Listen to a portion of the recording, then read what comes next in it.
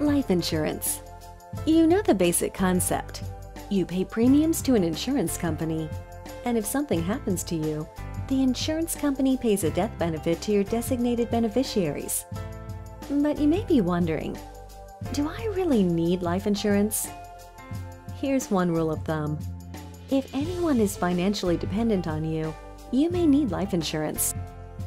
For example, if you have a family, or if you're single but are caring for an elder, or if you own a business with one or more partners, the death benefit from a life insurance policy can help replace your income, provide for ongoing care, or even help your business partners pay off any debts so your business can go on. Is anyone financially dependent on you?